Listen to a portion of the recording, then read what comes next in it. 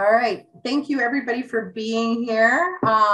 This is Elevate Northeast, the first of our 2021 community conversation events. This is a program that we started back in 2018. And, you all know how last year went. So we're excited to get everybody back together virtually, but still together to have an important conversation and to learn from some really, really impressive and experienced thought leaders that we have here today. First of all, of course, none of this would be possible without the generous support of our sponsors. We give big thanks to MCR Labs for being our series sponsor. So they're sponsoring all three of our upcoming events today. And then we have an event coming up in September and October as well. So stay tuned for those in the series here. And then we also have the support today from Rise Dispensaries. So we thank both of them very much for making this all possible. So just quickly, very simple agenda. Welcome, we're getting through that. A couple quick announcements about Elevate, and then we'll introduce our speakers and get into today's conversation. And thank you to those who submitted some questions when you signed up for today's event. We've definitely taken a look at those and hope to be able to incorporate as many of those as we can into the conversation later. And we'll also take questions from the audience as well. So first of all, in addition to thanking our sponsors, of course, thank you to our thought leaders. We'll learn a little bit more about them in just a few minutes, but we have Vanessa Jean-Baptiste, who's the president of Legal Greens Dispensary in Brockton, Massachusetts. Tahir Johnson, who's the director of social equity and inclusion at Marijuana Policy Project. Jason Ortiz, executive director at Students for Sensible Drug Policy. Chaney Turner, who's the chair of the Oakland Cannabis Commission. And our girl, TaShonda Vincent-Lee, our director of community outreach here at Elevate. Again, thank you to MCR. If you don't know MCR Labs, they're a cannabis testing laboratory, one of the first here in Massachusetts. They're based in Framingham, Massachusetts. If you have, your business marijuana products that you need to get tested, or you're just a person, maybe you've gotten some cannabis, somewhere, and you want to get it tested, or you're curious, about the THC or the cannabinoids in there, individuals and businesses can use MCR Labs. You can go to mcrlabs.com or shoot an email to hello@mcrlabs.com to get started. They've been a longtime supporter of Elevate, so we're very grateful for their continued support of the conversation series this year. Another big thanks to Rise Dispensaries. They're part of Green Thumb Industries, but Rise has a dispensary in Amherst, Mass. And they also have a bunch of dispensaries across the Northeast in New York, New Jersey, Pennsylvania, and a few more states outside of the Northeast as well. So next time you're in Amherst, go check them out. Thank you to Berkshire Roots for helping out on the social media. And thank you to our community partners, EON and Minorities for Medical Marijuana. These are two great organizations, so please check them out and support them. Always great to collaborate with these guys. Big announcement. You may have seen some of our social, but the enrollment is open for the Massachusetts Cannabis Control Commission's social equity program. Enrollment right now, the deadline to enroll is September 17th. So it's coming up, and we're going to have some more announcements coming up about how we're supporting enrollment and supporting the CCC to get as many people involved in the program as possible. But it's a free technical assistance program, resources, education, connections, really meant to help better position people who've been most disproportionately harmed by the war on drugs and marijuana prohibition, just to get them a leg up in this industry and get them educated about how to start a business. Go to masscannabiscontrol.com/equity programs to learn more, and stay tuned because we'll be talking some more about it as well. Another big announcement, we're actually this week just started to award our first round of scholarships for the Holyoke Community College Cannabis Core program. So we're really excited about that. And thank all the people that have made, all the people and businesses that have made donations to make this possible. We're awarding 8 scholarships. So that's pretty awesome for the fall programs. So stay tuned for more on that as well. But we are, of course, always taking donations for the education scholarship. So please visit elevatene.org to learn more about that. And last but not least on our orders of business here, we do have a new elevatene.org, brand new website. It's been a project we've been working on for some time, and we're really excited to share it with all our individual members, our business members, and just the community. We're adding new information all the time, new resources to help people understand cannabis, understand the industry, and understand some opportunities. So please check it out. And okay, now I'm gonna hand it over to TaShonda Vincent-Lee, our Director of Community Outreach here to get this conversation started. So TaShonda, you ready? I am. Thank you so much, Beth. Take it away. Yes. So first of all, welcome everyone. It's so great to be back. I'm pretty sure we all kind of feel the same, like we've been under a rock for the past year, but we've also been overworked and stretched. It's amazing how much you can get done when you can't and aren't supposed to be doing much at all. This is fun times, and we're really excited to have our community conversation series back again, and to have it kick off with this wonderful, I'm just going to go ahead and just tell you, I myself was a little bit nervous today because I realized that I am literally moderating a panel of individuals whom I have been fanning out about for the past couple of years, to be honest. The unique thing about being in this particular industry and being a person of color, there aren't very many of us in this particular space as it relates to advocacy and activism. However, those of us who are here and are making impacts, you definitely have this line of sight to one another. So it's sort of like been, for me, not even a full 1 degree of separation. It feels like it's been like more of a 1/4 of a degree of separation. So it's like, I see you and I'm like, oh my God, this person's doing amazing work. Like, I hope I get to meet them one day. And seriously, like there'll be an event and then I meet you. So, we have this wonderful, full opportunity of edutainment. And I'm able to call on you and ask and request that you show up. And not only do you show up and you show out. So I'm really excited to have you all and to host you all here. So what I want to do is, just so you're not hearing my voice, I would love for these individuals to introduce themselves. Just tell the community a little bit about who you are, whom you're with now. I know everyone probably has like 7 titles. Feel free to share at least 3 to 4 in the interest of time. Just let us know what brought you to this work. And then we'll get started from there. Sounds good. Chaney, if it's okay, I'd love to kick it off with you. Sure. Good afternoon, everybody. Good afternoon from Oakland, California. My name is Chaney Turner, them, they, she pronouns. Again, I reside in Oakland, California.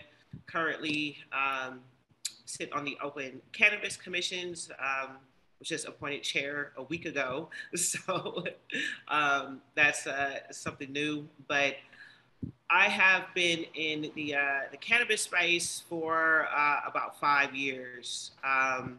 Like most people, started on the illicit market, providing medicine to friends and people in my community, and I've always been a person that's been active in the community around any social justice issues, displacement, gentrification of Black and brown folks, police state sanctioned violence. And so being in cannabis, for me personally, coming in on the advocacy side was something that I was supposed to do, that we feel like we're all supposed to do, but just being, who I am, wanted to be more involved, especially being here in California and seeing how things was going with 64. And luckily, Oakland had the hindsight to see that as well by introducing, social equity programs. I also have my own organization that extends that equity work, which is called Beyond Equity, which focuses on education, which is very important with the communities that's especially being targeted and harmed, and in advocacy.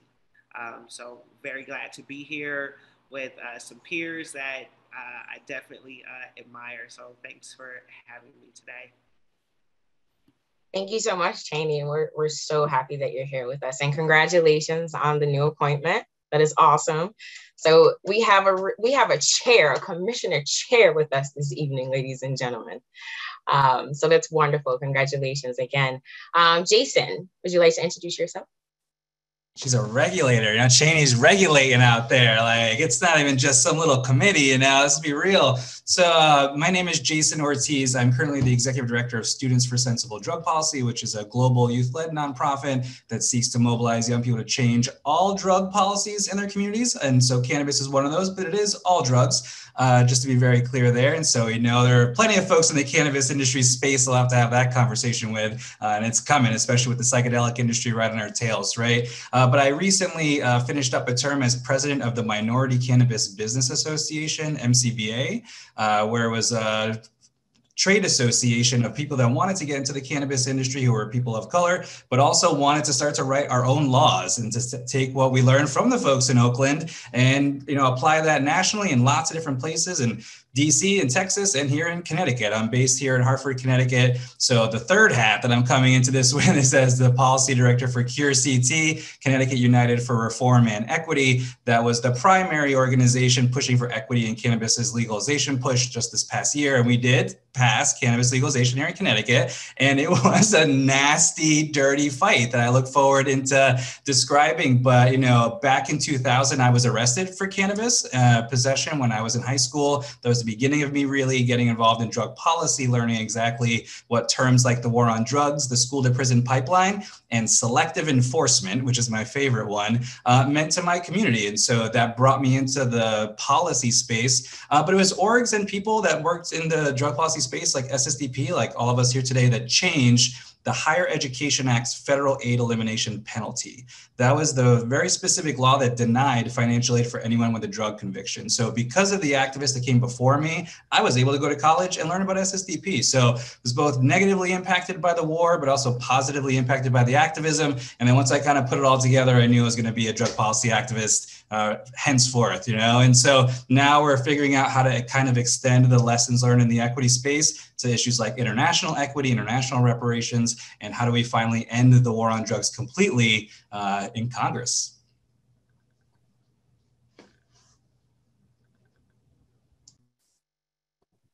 Oh, you're on mute. You're muted. It's nothing like having a good conversation with yourself, right? Jason, I'll remember you always and forever. I've given you a nickname in my head. You're the enforcer.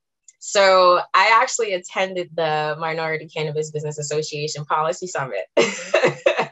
And someone asked a question regarding the difference in the events with MCBA and other organizations, and you politely basically said, "We'll follow the money." And then that will let you know basically why the difference exists. And I just remember thinking, I appreciate him for being so transparent. Like, you weren't PC about it or anything. You took the mic. I think it was for Shanita, and you were like, "So here's what it is." And I will say he's the enforcer. He's going to tell us the truth at all times. So I appreciate that. Thank you so much for being here.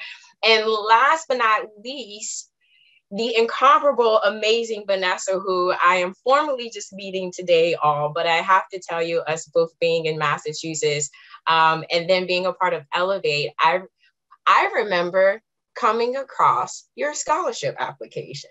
So that's how far this goes back, right? Yeah, so I would love for you to introduce yourself. Hi, my name is Vanessa Jean-Baptiste. I have a bachelor's in criminal justice, and I am the owner of Legal Greens, and we opened in March, which made me the first woman, first African woman to open in the East Coast. Yes. So we've been open since March, and things have been going great, literally. Can't complain. Oh, wow. Congratulations on all of your success. Listen, Legal Greens is banging it out of the park.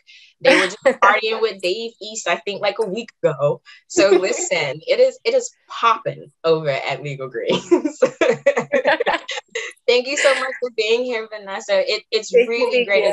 Yes, it's awesome to be able to have someone who we saw as a student who's now an owner and operator, like in this space. Like it lets us know that it's actually possible. So it's so great to have you here and to have you in this space. So thank you for joining us. Thank you, guys. All right, so let's get into the meat and potatoes of this thing, right? So I'm just gonna lay it out for you all. I know I sent you over our questions. Just to let you know, there were some submissions, pre-event submissions. So we already have some questions, and I'm seeing some live questions come through as well. So what we want to do is, because this is our community conversation series, we want to make sure that we have enough time for the community. Not enough time, we actually want to allocate more time for them. So in the event that we don't get to some of the questions that I sent you all previously, just know it's because we want to make sure that the community is heard. So we'll skip over to that to make sure we don't miss them. Does that sound good? All right. So I think this is a great place to start. We try to set the stage of why we're here, what we expect to learn. We provided the goals beforehand, but basically we're here to talk all things equity and to be very transparent, as transparent as we can be. And knowing all of you all, I think we're going to be very transparent. So there should be a lot of value added. But my first question is, understanding that we all have differing ideals of what equity means. Specifically, as it relates to the cannabis industry, what does equity mean to you? And Chaney, I'm going to actually toss this to you first, given your work on the commission. And it would be nice to have that regulated perspective, if you will, on the definition of equity. For me personally, equity is about justice. Correcting the injustices. Any time there is an industry or something that's inaccessible to a certain group of people, that's an injustice. And for cannabis particularly, of course, we're talking about a industry that is being built off of pain and trauma of communities that have been harmed by the drug war. And so we have to make the pathways equitable and just. And so, and we're talking about cannabis, but again, that can go for anything that is inaccessible, housing, other basic needs that we need in order to survive. But when it comes to cannabis, it's a justice, social justice issue. Thank you for that. And I wanted to actually flash it over to you, Vanessa, but Tahir has just joined us. And what I don't want to do is miss the opportunity for him to introduce himself. Tahir, thank you so much for joining us. I didn't know what I was going to do. I was going to start sending smoke signals. I'm telling you, I had the jet like right here. I was telling my people, listen, I need you to go pull him, do whatever we need to do to get him on this computer. So we're glad that you joined us. We already did introductions. Why don't we give you a couple of minutes just to, introduce yourself, tell us, what brought you to the industry, and specifically as it relates to equity. So. Absolutely. And so sorry that I'm late, y'all. It's such a pleasure to be here. Shout out to all the folks, everybody in Massachusetts and everywhere else that's tuning in. But my name is Tahir Johnson, and I'm the Director of Social Equity and Inclusion for the Marijuana Policy Project, as well as the U.S. Cannabis Council. In my role there, I'm helping to develop social equity programs that we're going to put in place across all of our member companies. As well as I get to work on policy. So on the Marijuana Policy Project side, I'm working on state policy to try to ensure that there's equitable policy, as well as on the USCC side, working on federal policy to make sure that social equity is a part of the policy that we promote at the U.S. Cannabis Council. I got into the cannabis industry myself. I started in 2018. Prior to cannabis, I was in financial services. And when I looked at the industry, I saw the need and the importance of access to capital being one of the biggest things that the biggest barriers for our people to be able to participate in the industry. So I wanted to be able to make a difference. When you look at the cannabis industry, one of the biggest things that keep us out is, not having money, right? You know, there's complex regulatory systems. They're required capital, real estate, all these types of things to get in the industry. And as somebody who has spent my whole career in finance and financial literacy, I wanted to be dedicated to help make an impact here. And right now, with so much going on in legalization on both the state and federal level, we have a lot of opportunity to try to make sure we get this right, and that cannabis can be a tool for our communities to, you know, have access to wealth instead of what has been, you know, used as a tool to oppress us and for incarceration for so long. So I'm happy to get to be a part of that. And shout out to all my folks on here, Chaney, Jason, I see y'all. What's up? Vanessa, pleasure to meet you. I told you all, there's like just 3/4 of a degree of separation in this work that we do. Tahir, it's wonderful to have you. I do have a question for you. This is off color. Are you from Baltimore? I'm originally from Trenton, New Jersey, but I've been in Maryland for quite a little bit of time now, 20 years now. Okay. To the Maryland area. Okay. You're a Marylander now. If you've been here for 20 years, you're a Marylander. I am. But it's okay. We'll let you go home. You can go home and visit, but you're a Marylander. I'm in Jersey. I'm in Jersey right now as we speak, though, if that counts for anything. It may be the mix of two, but you have a little bit of a Baltimore accent going on. That's why I asked. I was like, oh, I hear that drawl. Let me ask. With my accent, who even knows where I'm from these days? I get around everywhere. Well, welcome to here. So happy to have you. Sure. So we're going to jump back in it. Jason, I'm going to ask you the same question. What's your definition of equity, and why is it important as it specifically relates to the cannabis industry? And if there's one question that like defines my 30s that I feel like I've had to wake up every single day to figure out how I'm going to define and redefine is the word equity. So my boilerplate pitch is that equity is ensuring that the communities most impacted by the war on drugs are the primary beneficiaries of legalization. Right. And so how we define who is impacted, how we define beneficiaries, right, gets into a lot of different places. But there are some very clear communities that were definitely disproportionately impacted, both anecdotal evidence between our communities, but also data, right? That Black and brown folks were arrested, harassed, disrupted, and had their possessions stolen from them, right? The capital that many folks use to, say, leverage in order to get capital investment, they might be able to put a lien on their house in order to start that business. You got to own a house to be able to do that. And all the folks that lost their house because the cops came in and raided and disrupted their family don't have that capital to operate, right? So it is a material consideration, right? When we think about the communities that are most impacted, there are financial data points that we can use to understand who those people are. Now, the benefits of legalization are manifold, and all of them should primarily go to the folks that were most impacted. The way we did this, especially in MCBA, but generally speaking, was to kind of put those benefits into 3 buckets.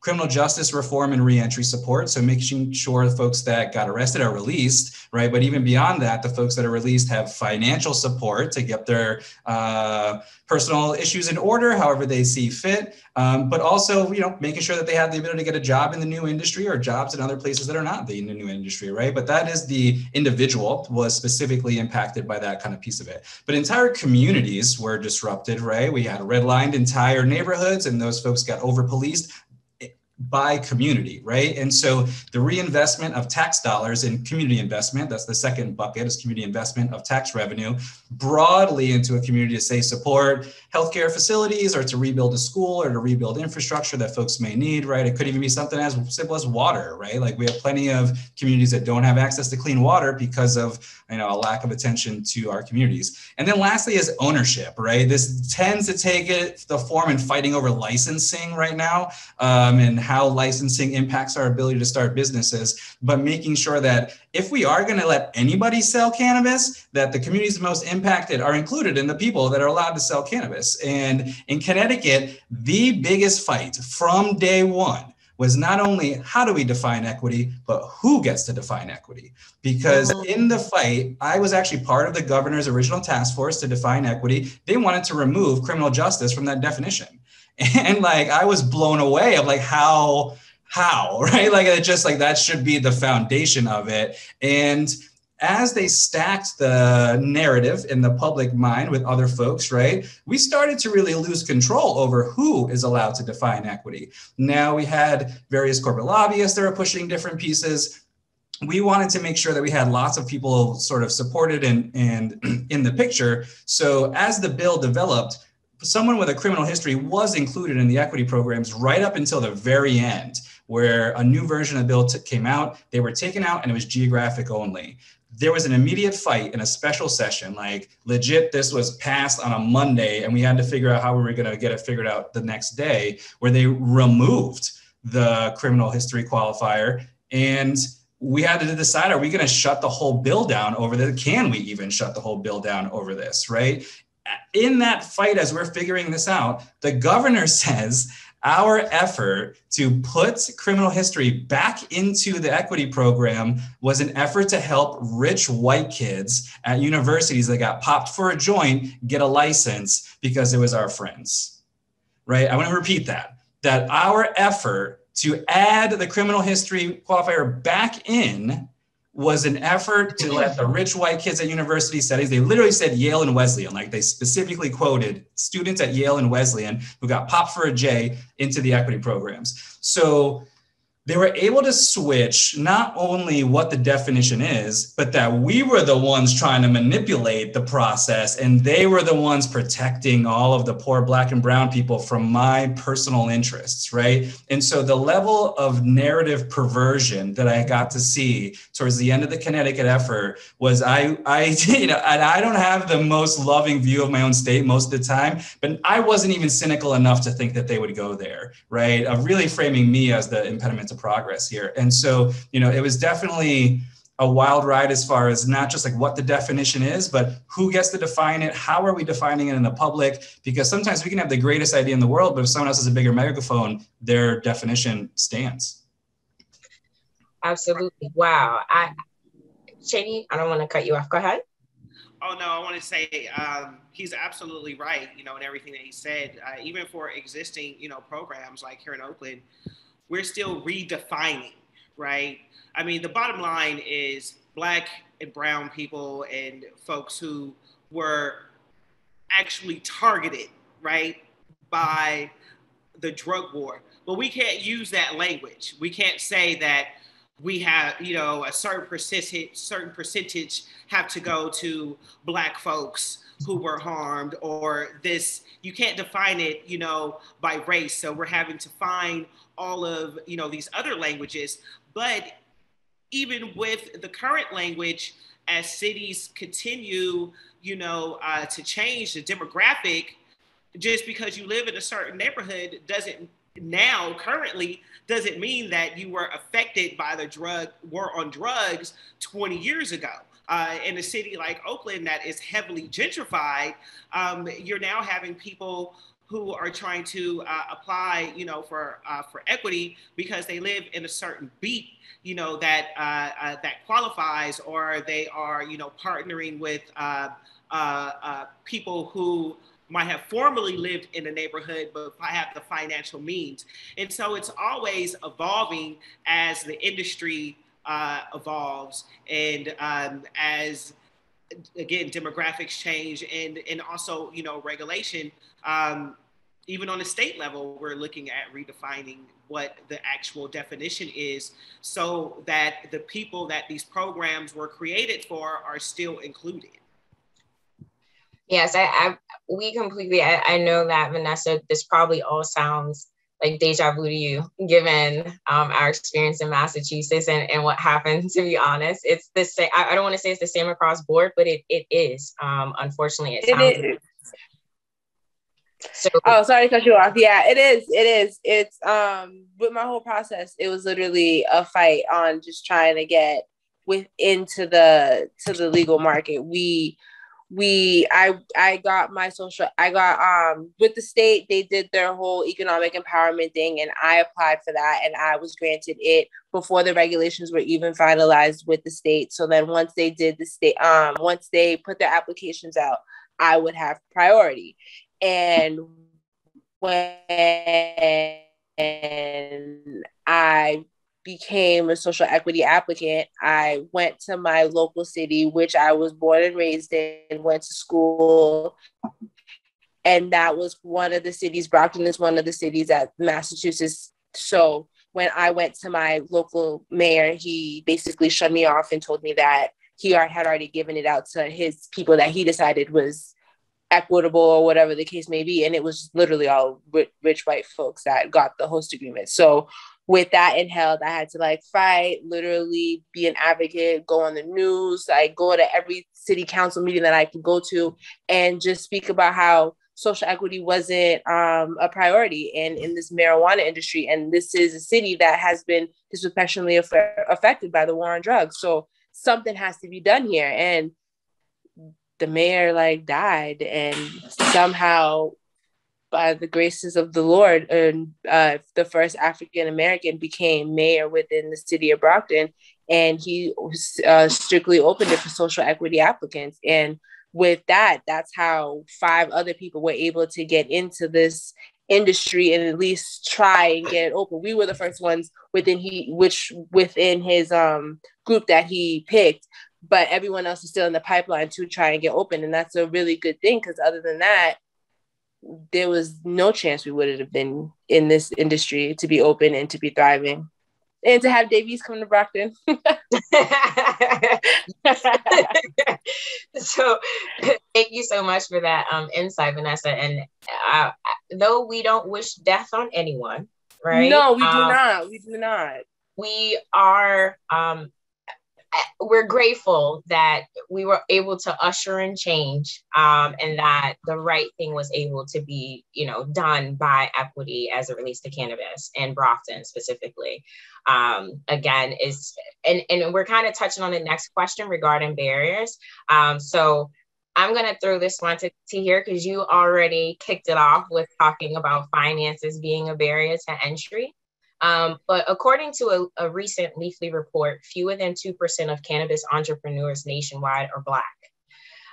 Though you're not in Massachusetts, we're going to give some Massachusetts facts as well. In Massachusetts, despite launching a first in the nation equity program, 73% of active owners, executives, and employees and volunteers of cannabis establishments are white, and 64% are male. So what are some of the barriers to entry and operation for traditionally marginalized communities? Wow. So every time, just hearing those numbers, it never gets any better anytime you hear that. And, what you described in Massachusetts, believe it or not, is the story in any state you go to. It will typically be the same. Those numbers you said might be a little better than, the cannabis industry in a lot of other places.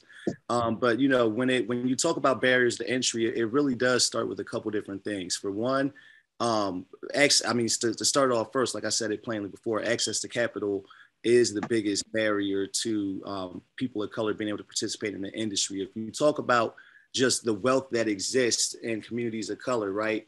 Black, Hispanic communities, we have less than 1/10 of the wealth of our counterparts. And so cannabis being federally illegal, you can't go into a bank to get a loan.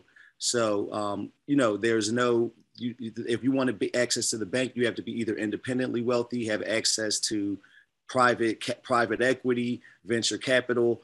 And if you look at those statistics, you see that, that type of funding barely goes to communities of color, whether we're talking about cannabis or not. So it really doesn't give us a lot of opportunity to be able to participate.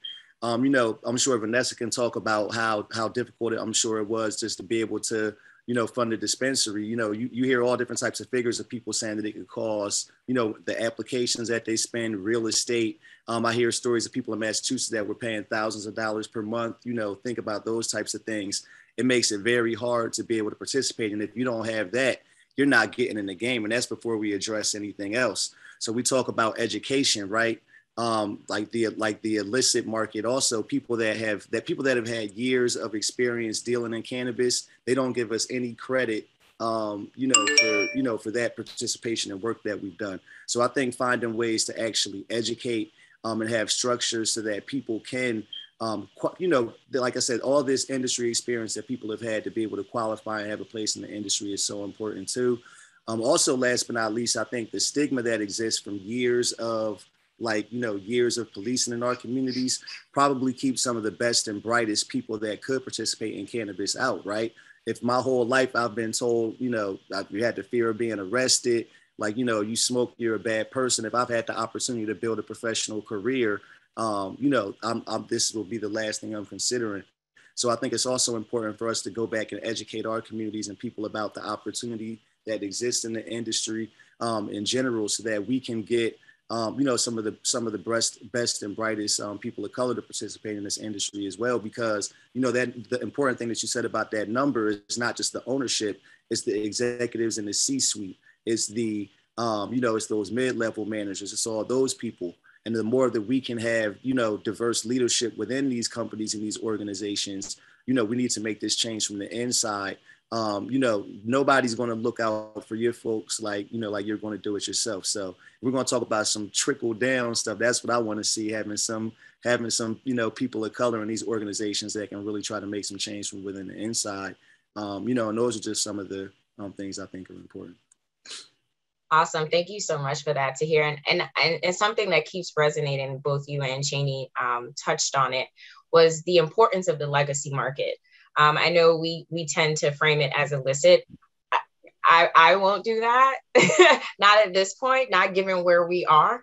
But I identify it as the legacy market, and understanding that those individuals, we literally are building off of their backs and their oppression, to be honest, in my opinion.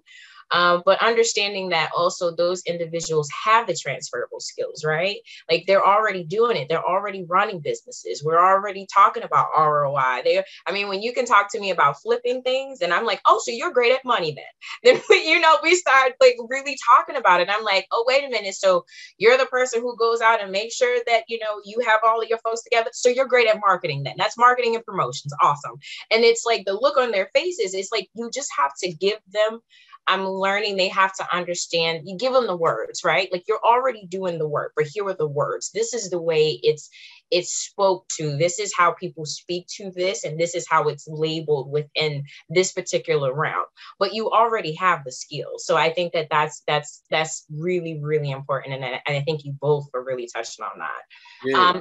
Monopolize, but I just want to say, you know, I think that we need to claim that opportunity, right? We got to go back and educate our folks. You know, that's why these educational programs, like, you know, in any legal market, like having a system for like education and like on the industry should be like one of the just essential key parts that has to exist. Yes, I agree. Vanessa, hearing that, are there any other, in your experience, are there any other barriers to entry that folks may not have a line of sight to that they should be aware of? I would say the city process. That was something that we learned. I didn't know anybody that did it. We didn't know anybody. It was just more so talking to people in the city, and we were connected to a city, a guy that does zoning. And with that, we were connected to his engineer. And then we were able to learn the process of what type of paperwork you need to provide to the city to get approval, to get a special permit, to even get a building permit and getting inspections. Those are all things that like I knew nothing about. And we literally like step by step took this, chipped at it and just figured it out step by step. And I would say even when it comes like all that industry alone there's not a lot of people that look like us in that industry, and they make a lot of money. And that's something that I would definitely want to push people into. Even if you don't want to get into the marijuana industry and you are into computers and you like to design, engineering is definitely where it's at. And like, there's the inspectors, there's the plumbers, there's the electricians, there's all of that you don't really need to, like, some you need to go to school for, but just the hands-on experience. Like, and us being in the city, we are doing our cultivation and we had to like clear out some stuff. So we hired people within the city, like not kids, but like people that are 21 that don't really have a lot going on with their lives, but they are in the, you know, the streets or whatever. And we're trying to individually take people and teach them trades so they could like not be in the streets. And even when it comes to like people that do sell drugs or whatever, the illicit market, we started doing programs to where we could take people from that illicit market and bring them into the legal market. And it's more so, like you said, learning the terms and learning how to do it, because it's also just taking product and flipping it and making a certain percentage off of it and doing that repeatedly and just keeping that money cash flow going. And we're trying, man. We're trying one step at a time. You're doing a great job. I mean, just to hear your efforts and the initiatives that you have going on, like, that's so completely different and outside of the box from many of the owners and operators in the space. I know a lot of folks say that they want to do it, but for you to actually be doing it is something completely different. So I'm gonna say kudos to you and give you your roses while you're here now for doing that work. Thank you. So thank you so much. And so another question that I have for you all is that understanding that all equity programs are not created equal. We have Connecticut here, we have Oakland here, we got New Jersey, Massachusetts in the building. Out of all of, and I know that we all have, you know, a line of sight to the different programs that exist. In your opinion, again, non-biased, what would you say is sort of one of the best? We won't say it's complete, right? We won't say it's finished, but even just great bones, like a great skeleton, like a great start. In your opinion, which state do you think has the best equity program and why? Chaney. Well, of course, I'm going to say Oakland.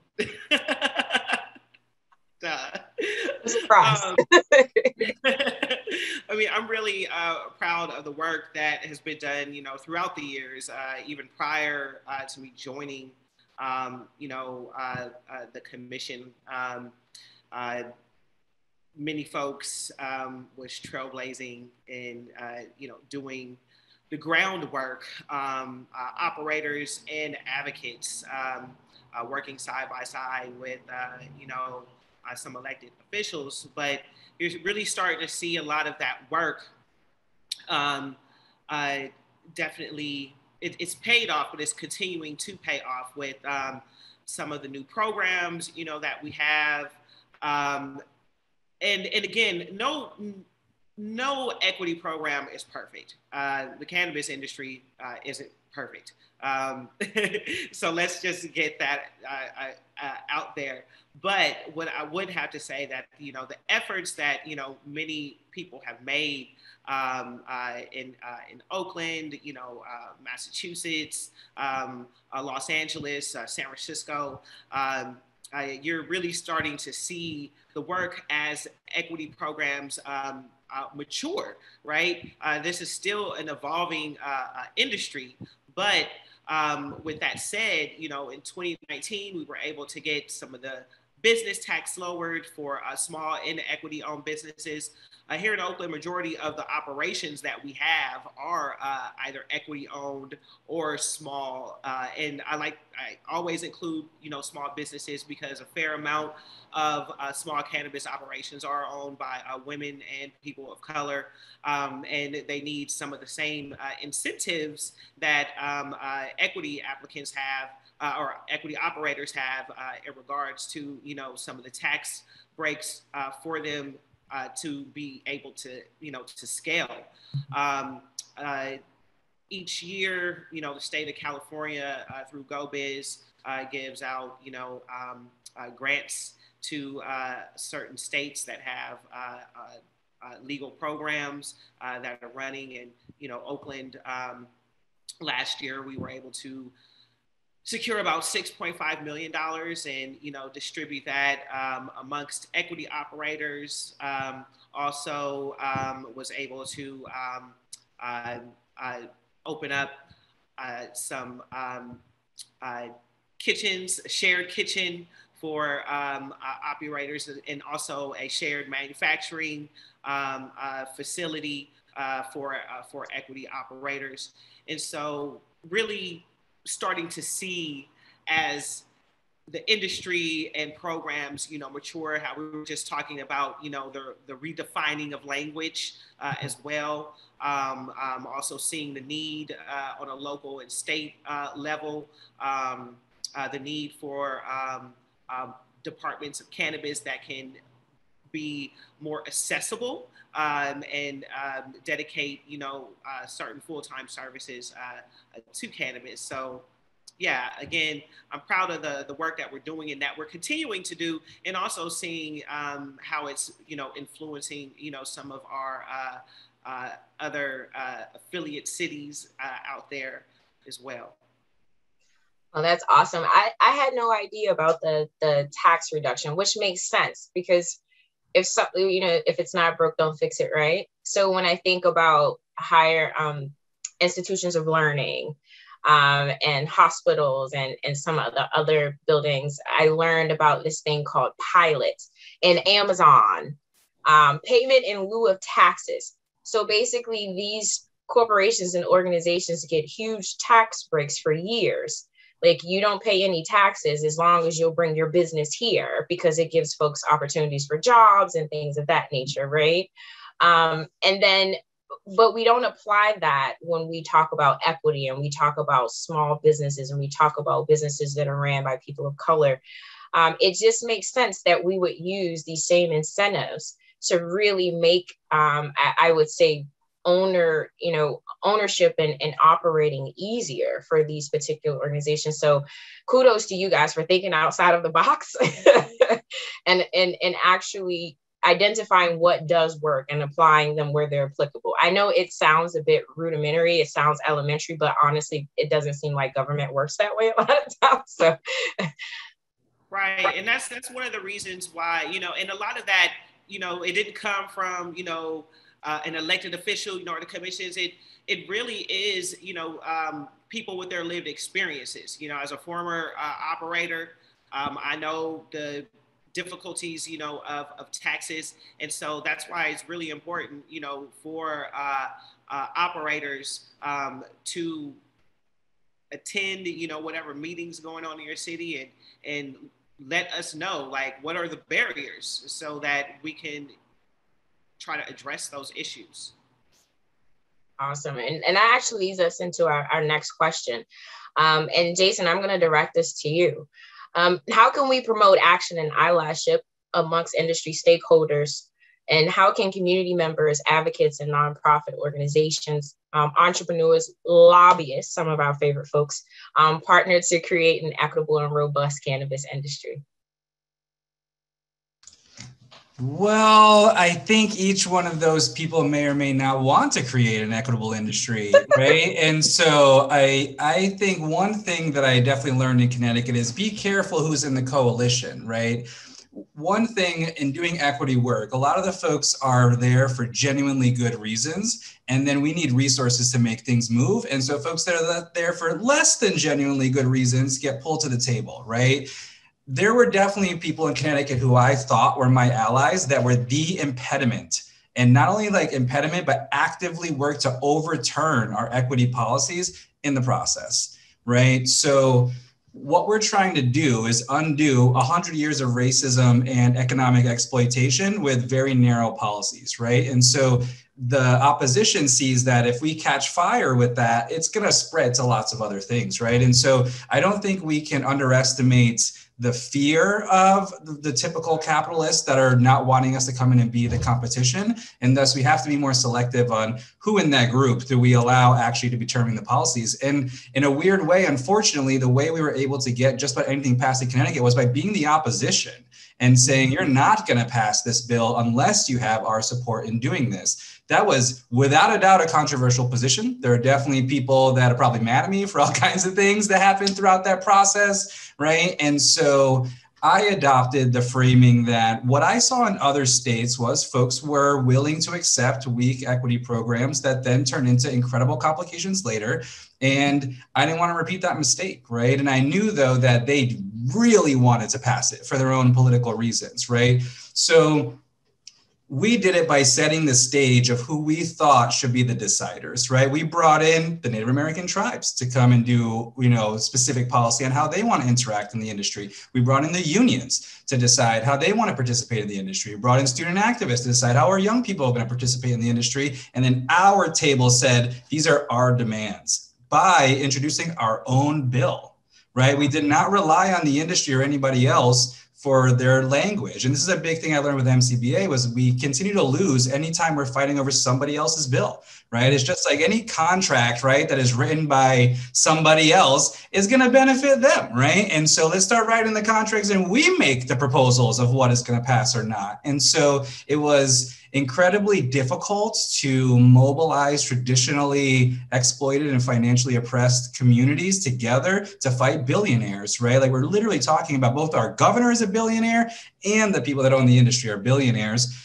In that though, there was some very clear, powerful processes, I think, with linking equity and home grow was very important, right? And that our access to being able to interact with the plant for an intellectual reason, for a medical reason, whatever it may be, is the foundation of equity. If I can't touch the plant, let alone start a business, we're not on the right page. But that also meant that there were a lot of folks like myself, right, that were very much interested in the criminal justice side, and a huge swath of white folks and everything in between that were like, at bare minimum, like home grow and helping the people that got arrested is what we're doing here, right? So we were in agreement on that. And we put that out there as just what we're going to get. What I thought was challenging was we made a list. We had 7 things we wanted to get: home grow, Native American tribes, labor peace agreements. We got all 7. What I wasn't expecting was them to come up with whole new ridiculous programs that I needed to oppose, right? Where there was the equity joint ventures proposed in Connecticut that would have said a MSO, multi-state operator, there's only 4 cultivators in the entire state of Connecticut, would each be able to choose 2 equity applicants that would be able to skip the lottery and go in front of everybody and start a business, although in the actual bill, it said they would own 5% of that business. So if this program was going to move forward, and it kind of did in some capacities, that meant there'd be 8 equity businesses that jump in front of everybody else, creating the new equity cohort for the first market, 95% owned by MSOs, 95%, right?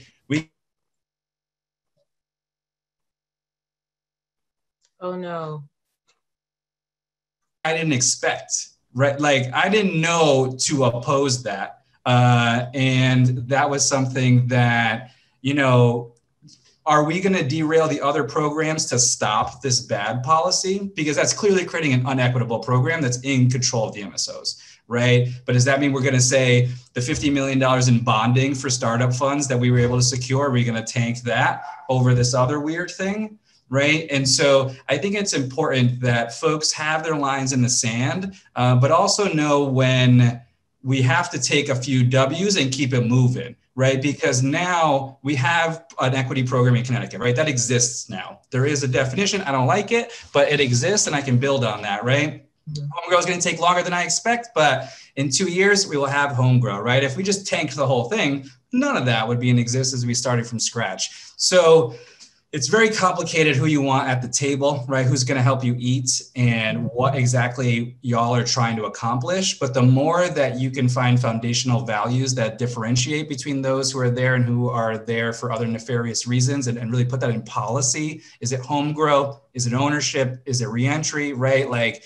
and make those incredibly strong. I think whoever is there, whether they're there for good reasons or not, are helping you push in the right direction. And if not, you got to say, you got to go, fam. You're not here to do the same things that we're here to do. Okay. That sounds, as much as you gave us that, as much as you gave us just then, it makes a lot of sense to me. So 1, know what you want. 2, make sure that the right people are in the room having the right conversation. 3, ensure that you continue to show up, because even though you have the right people in the room, you know what you want and you ask for it, it doesn't mean you're going to get it. And sometimes things happen where the opposite occurs. So keep showing up so that you can make sure that you're making noise and you're getting your demands met. So I think we pretty much, I hope I summarized that for everyone correctly. And we have so many questions that are coming in. I want to make sure that we get to them. So I don't mean to skip around, but I do have one question that I want to ask. Oftentimes when we talk about equity, we're looking at it from a needs-based perspective. So what do we need to achieve equity, right? And when I sat with this and I thought about it and I pondered it, and I was just like, you know what? it seems to carry a negative connotation, right? Because it's like, oh, you're asking for something. Like, what do you want? Like, what do you need? Why do you need this? This doesn't make any sense. But what we never really, or what is rarely done, is that we identify the value, right? And you being an outlier. So a question that I have for you all is, if we flip the perspective, and looking at this from that lens, what type of, I want to say, what type of value, right? And what type of ROI can a social equity applicant expect? Like, how can they set themselves aside in this market to say, yes, I may not fall in line with mainstream. I may not be a part of the majority, but being a minority, here's what I do have, and here's what I can do to shine. That not only, yes, am I different, but I'm actually going to be able to capitalize off of that. Vanessa, I'm gonna throw it to you first, given, that you're operating now. Any thoughts on that? I would say to anybody that is inspiring to get into this industry, do not give up. Do not let anybody talk you out of it. There's going to be people that are going to solicitate you, that is going to bring you off the off the path of where you're trying to go. Just literally stay focused in what you want and how you want it, and don't settle for anything else, because it's hard out here, man. It's hard out here for a pimp. And to get open, there was a lot of distractions. There's a lot of people that will give you false hope and just linger you along just because they see that you're getting to a farther state. And it's just like, just stay focused at it. Just literally stay focused at it. That's my piece. Thank you. Tahir, do you have anything to add to that? Yeah, I would say, even if you don't have, I know it talked a lot about the barriers, but even if you don't necessarily have, the capital, I think one thing to never forget is like the importance of the culture and like what you bring to the table with that, right? I think last night I had the opportunity to attend my brothers from New York, Happy Monkeys event, right? And they did an art gallery, man, and this is in New York, right? New York's legalized weed. They took advantage of that. They found a way to say, hey, how can we capitalize on this opportunity that exists in the industry to do an event there? So just never forget, the value of what you bring through the culture. That's something they can't recreate. Money can't buy that. No MSO can put not millions of dollars can buy that culture, and they can't buy that reality, that connection to the plant and the people. So I was just say, always continue to focus on that and use that as your strength. And like Vanessa said, just keep working hard, hustle hard, on the, stay on the grind, learn everything you can about this, be persistent.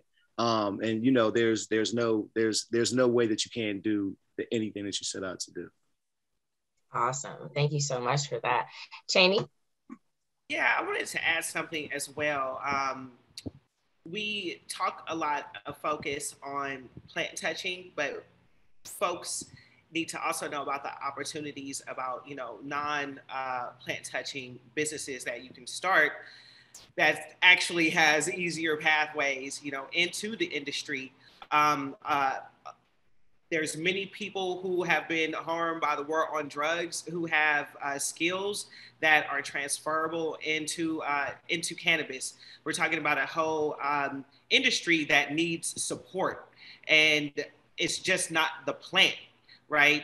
There's so many opportunities in tech, also finance. If you are an artist, graphic artist, states that are on the way, to legalizing, people in states like New York and other states, think outside the box, right? And if your goal is to get to a plant touching business, that's fine. But you can, of course, it doesn't take anything to advocate. But if you do have those skills, I know I met a woman whose family owned a HVAC company for 25 years. I'm like, you're actually in the business. You have a business that is needed, you know, in cannabis. You don't have to pay exuberant fees for a license. You don't have to worry about the taxes and, you know, everything else. And so, you know, I just want folks out there to also remember that look at what you can contribute that doesn't have to do with plant touching, that can be utilized in the industry.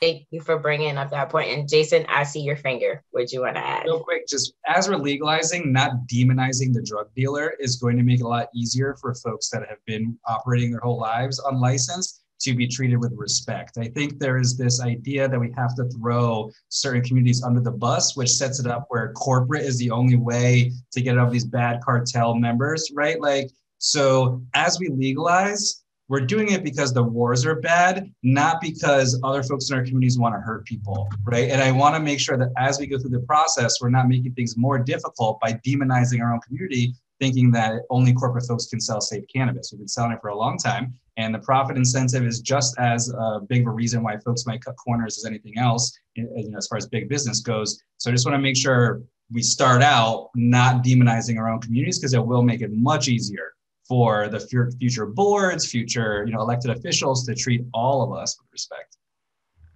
Awesome. Thank you for that. So we want to make sure that we get to some of our questions.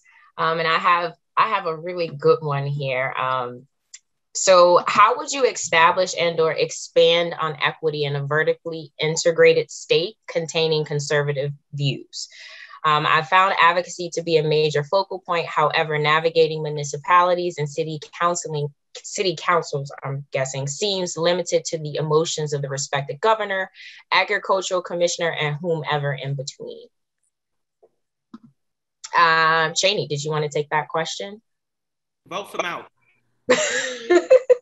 No, seriously. We have to look at the elected officials. Who are your electeds that, you know, are anti, you know, affordable housing and access?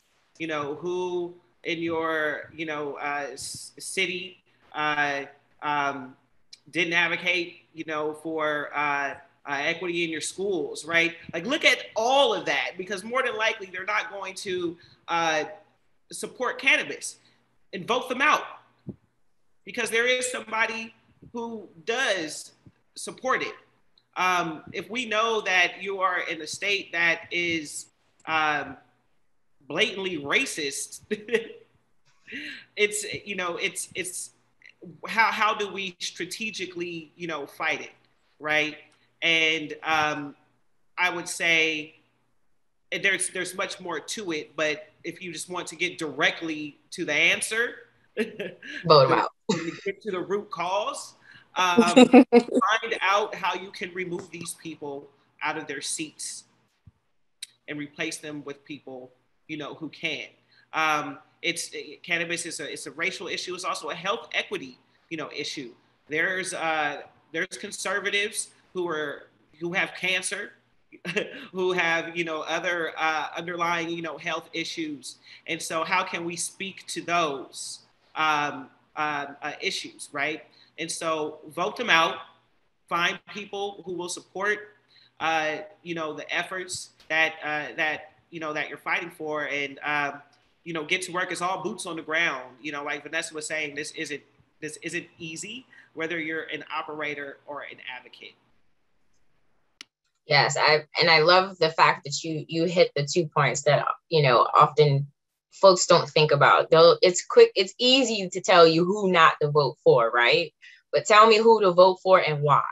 So I think that that's really important, making sure that, yes, we move the folks out of position who are not representing the communities that they serve and their interests and their desires, but making sure that we do the work to support and to get those in place who are. So thank you for adding that. That's really significant. So Vanessa, this is a great question. What was the type of training you went through that allowed you to open your own dispensary?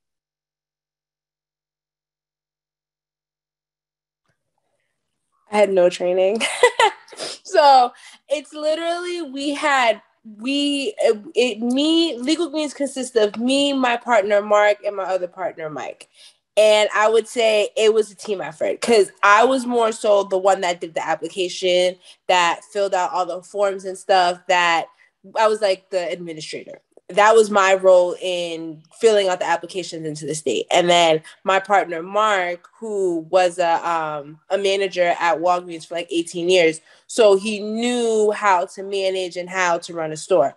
And that was his focal point. And as well as doing the build out, he went to school for construction and stuff. So that was his cup of tea. He loved it. He did an amazing job. Like the decorations, he's great.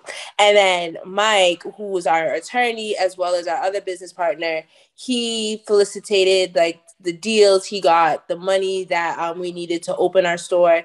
And it was just a team collective on how we did it. It wasn't more so one person did everything and everyone else just stood by. Everyone played their role and did what they did best. And that's how we were able to open fast. Awesome. Thank you for sharing that. Everyone brought their own particular talents to the table. So that's what we meant by those transferable skills, right?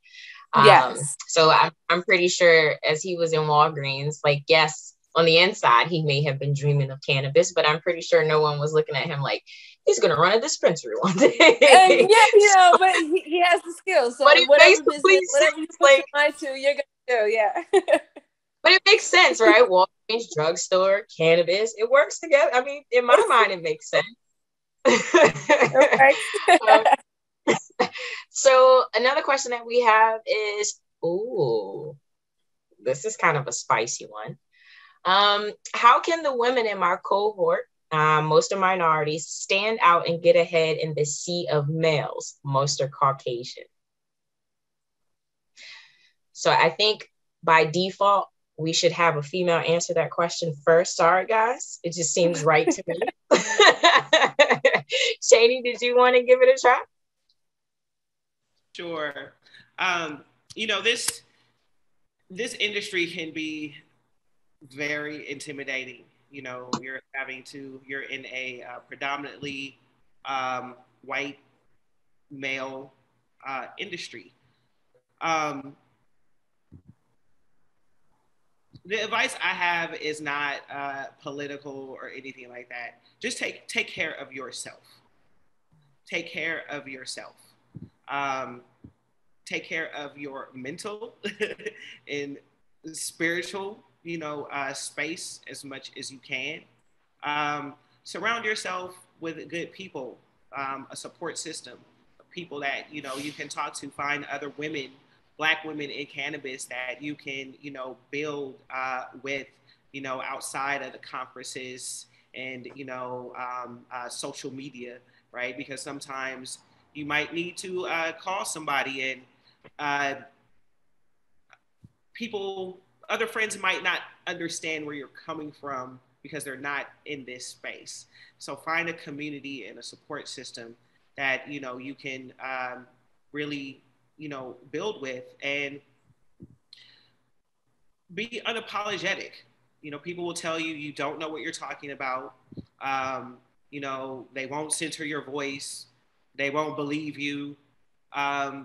Don't let any of that deter you from what your actual mission is. Some of the strongest people that I know in this industry are Black women who are the shit and doing the damn thing, and are leading across the board, whether it's, on policy or opening, dispensaries or, advocating. And so, we're out there. And for non-Black women, support the Black women who are in this space. And when they come to you, listen and, just try to listen and support, however, you can. But I have literally been in spaces to where I've just had to stand up and let my voice, be heard, because as the minority in the room, and also as someone who is, non-binary, that's a whole other, space. So really, believe in yourself and don't let anyone tell you differently than, what you believe. Oh, thank you so much for that. Now that was right on. No one, I promise you, I've asked that question probably about 6 to 7 different ways, and no one has ever said to take care of yourself. That's the very first time I have ever heard that response, and it's so important. It's critical to all of the work that we do, despite what it is. Take care of yourself first. So thank you so much for Black women. Yeah, right. So you gotta center yourself first, because ain't nobody else gonna do it. Absolutely. I won't go down, into my Malcolm X spiel. The most disrespected person in America is the Black woman, But yes, for us to all, again, take care of ourselves first, but to also find like minds and individuals. And I want to make sure we don't, that we do recognize our allies, because they do exist. So anyone who is an ally, who extends platforms, who gives opportunities, just to show up and to be us in that space, it says a lot. And moreover, when we're able to actually show that we have the capacity to exchange ideas and to communicate clearly and to advocate and to bring folks along is also great. So thank you, and shout out to our allies. Woo-hoo. We appreciate you. And we're gonna, I think this is a good question to end on. Tahir, I'm gonna toss this over to you. What strategies are you using to create justice and fairness within a system that is built on injustice and racism?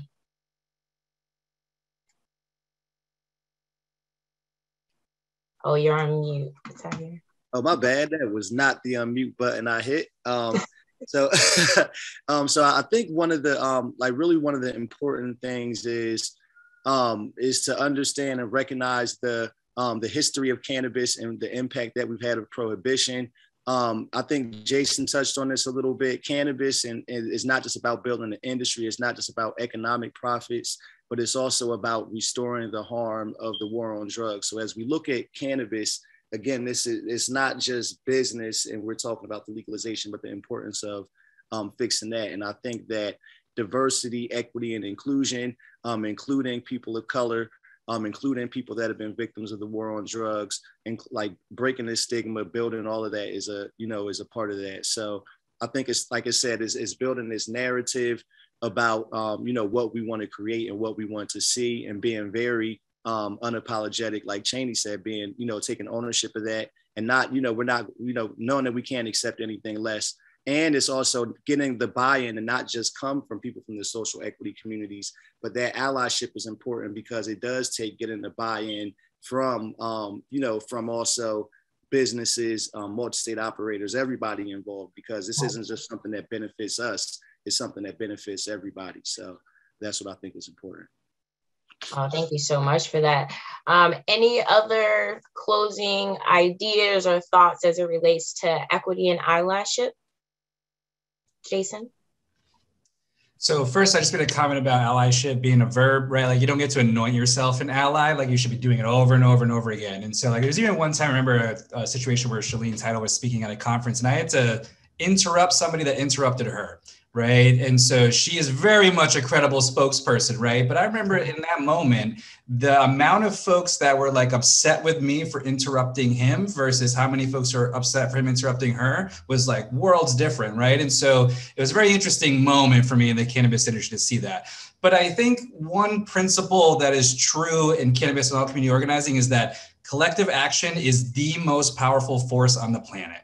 Right. And so whenever we're talking about how we're going to do something or whether or not we can accomplish something, it's a matter of how collectively can we move together on something towards a common cause. The big corporations have all this money, and that's how they can do massive collective action, because it's wealthy folks collectively acting together. Right. So I think teaching each other the art of community organizing and not thinking of drug policy as separate from the history of community organizing and progressive and social justice oriented movements, to go to those movements and say, how did you run meetings? How did you form a coalition of different stakeholders, right? And really learning from the history of community organizing that came before us is something that I think all of us can share with each other that frequently gets left out in a world of like policy specifics, right? So the more that we can share some of that information as far as how to just run campaigns, and I think that's where SSDP and Students for Sensible Drug Policy really come in, right? We train folks on how to do that. I got trained through SSDP on how to do that. So ensuring that young folks have access to those resources and all community members, right? So if there's one thing I could say is really folks should